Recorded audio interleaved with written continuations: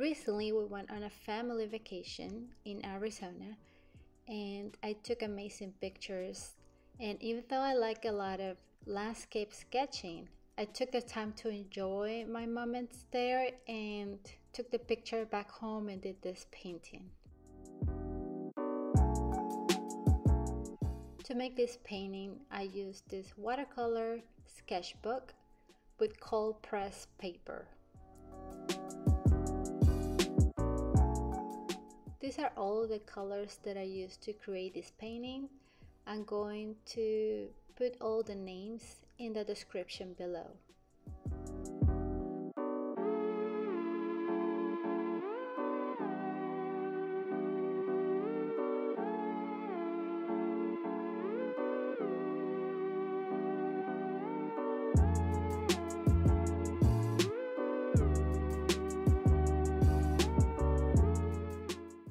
For watercolor brushes, I use the round brushes and I use size 12 and size 6.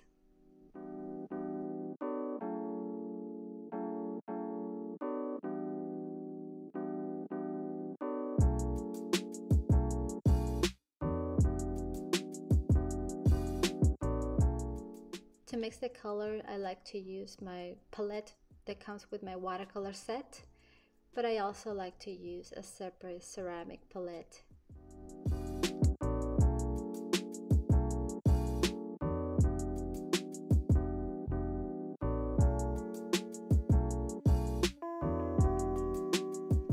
Start by doing a pencil sketch. It doesn't have to be perfect, it's just a guideline. Since I'm using a watercolor sketchbook, I like to tape around my painting, that way it will give me more support.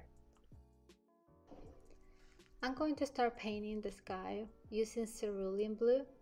I added a lot more water than color, as you can see, and also I'm not trying to follow the exact picture, the guideline for the sky. I'm just leaving some white spaces as clouds. I'm not gonna paint over them.